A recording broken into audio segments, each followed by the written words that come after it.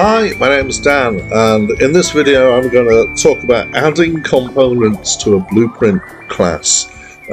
We've actually seen that being done over the last few videos in this short series, and I should say that this is part of a short series which is an introduction to blueprint classes and doesn't start dealing with scripting. That's the next series that I'm going to do after this one. We'll be dealing with the visual scripting system.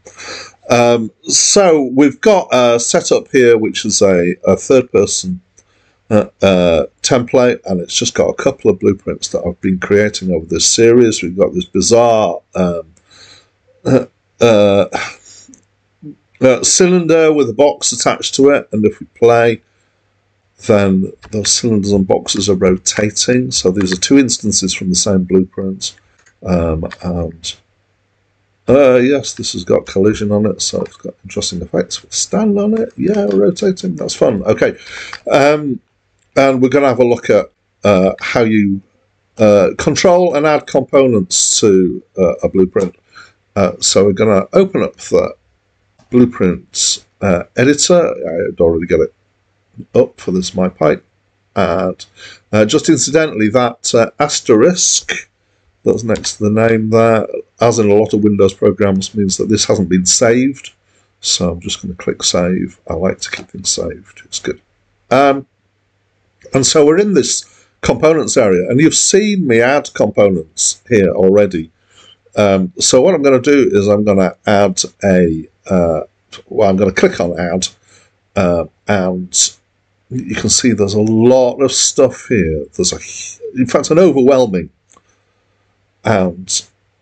list of things, and to explain everything here, firstly, would be beyond me, because I don't understand everything that's here, because Unreal is huge, but also would just take a very, very long time.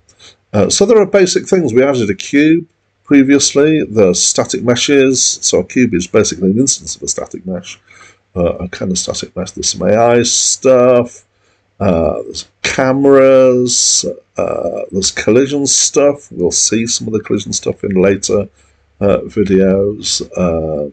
There's gameplay stuff. There's lights. What we're going to do is we're going to actually add a point light into our blueprint. And so I just clicked on that. It'll allow us to rename it. So I'm going to call it. I haven't got a good name. I'm just going to call it Shine. And that is this hierarchy is important. So I'm going to zoom back out again. No, that's zooming in, and even more. There we go. So in the last video, you might have noticed that I tried to move this cylinder around, and I was talking to myself and saying, why can't I move it? And the reason is actually really simple, is because this element is what's called the root element of the blueprint. And so everything else is set up in relation to this. This is the location of where the blueprint is the location of this element. So everything else can move relative to it, but it doesn't move itself. And shine, we've got that light there. I'm going to put that light out here. Okay. And so the whole thing's got a rotating movement on it. And if we compile, and we should be able to see, so everything's rotating, so the light should rotate with it. There we are, we can see the light rotating. Okay. Right, I was talking about the hierarchy and the importance of it, because I want to continue talking about that. Because at the moment, the shine is attached relative to the root, and so is the cube.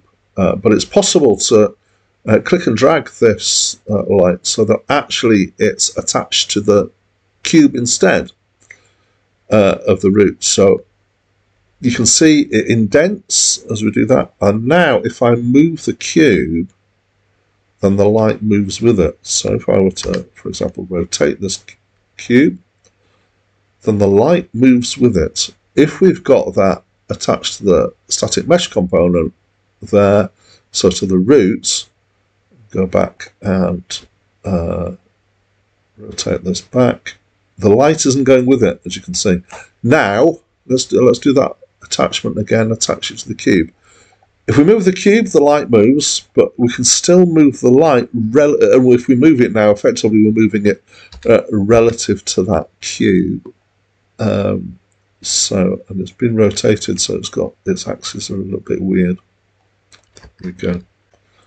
So we can move that independently of its parent, but when we move the parent, we move the child as well. As you can see, let's do a quick compile. In we go, and change the shape, we move where the light is, and everything's changed for both instances of the blueprint. So there's loads and loads of components that you can add, as you can see in here. There's audio components, so you can have things that play sounds. You can have particle systems. So we've put a point light in there. Lots and lots more things. And basically, to add a component, you just click Add. Getting rid of a component is pretty easy because you just highlight it and then you right-click and do Delete. There we go. And it's changed it, and we have to recompile. So that's controlling components inside a blueprint, and that's it from me for now.